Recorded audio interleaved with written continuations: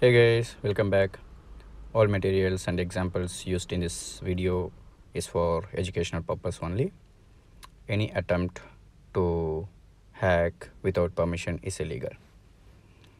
Today I'm going to show you how to use Google Docking against Trallo.com. Trello is one of the software which can be used for project management.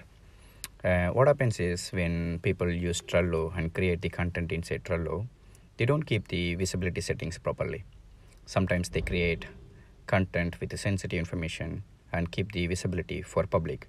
When you keep visibility for public in Trello, that will impose your sensitive information into internet, which means you can search it through search engine like Google. So what I'm doing is just telling Google that you search content from Trello and look for the text related to gmail.com and passwords. It listing out plenty of information. Already I can see there are plenty of Trello pages created, and those pages contains sensitive information, which is like user ID and passwords, and that is exposed to the internet already. So this is only for educational purpose.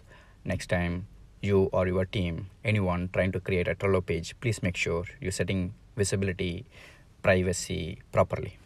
So there are three or four settings which is available in Trello. One is private, only you can see the page content, and organization or workplace, only your team or your organization can see the content. And the last setting is public. That's what the problem is. When you set the page content visibility as public, it will be available in the internet immediately. So already I can see Gmail and password. Some people created Trello cards with all the sensitive information, and I'm searching for Yahoo and password. I can see plenty now, and I'm doing it for Hotmail also. Likewise, you can search any sensitive information. What does it mean? People are using Trello without understanding its privacy visibility settings. So here already they posted username and password. All this is exposed to internet. Anyone can search and anyone can see it. What I'm doing is I'm not attacking Trello server or I'm not stealing any information. I'm just searching through Google, and the data is already exposed to the internet. People have to make sure their visibility settings are set up properly in Trello. Otherwise, anyone can steal your data anytime. Again, I'm going to search with MySQL Google Docking.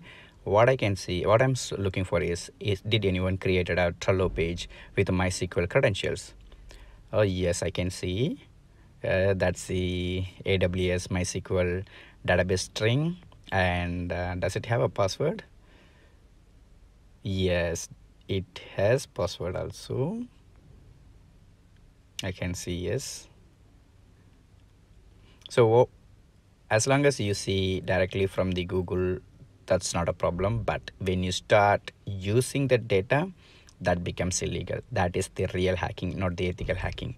So don't try to steal anyone information. Don't try to use anyone information without that permission. That is illegal, guys. This video is just for educational purpose only. These are all the visibility settings I'm referring to. So make sure or educate your people that they set the visibility settings properly. So next one, let's try to see, do we have any card information exposed in the internet through Trello? So I'm just searching content with Visa and CVV.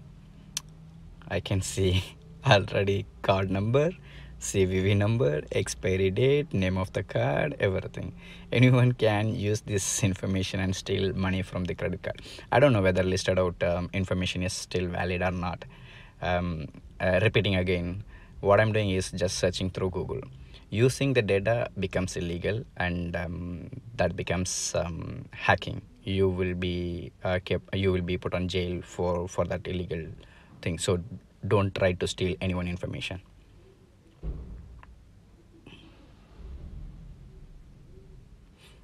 We can see multiple social media accounts listed out. Someone created a Trello page with all the sensitive information.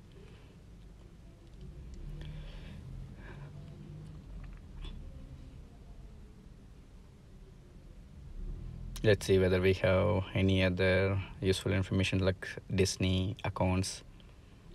Yeah, I can see someone created a Disney account and they kept username password for Disney account in Trello, and that's still visible on the internet.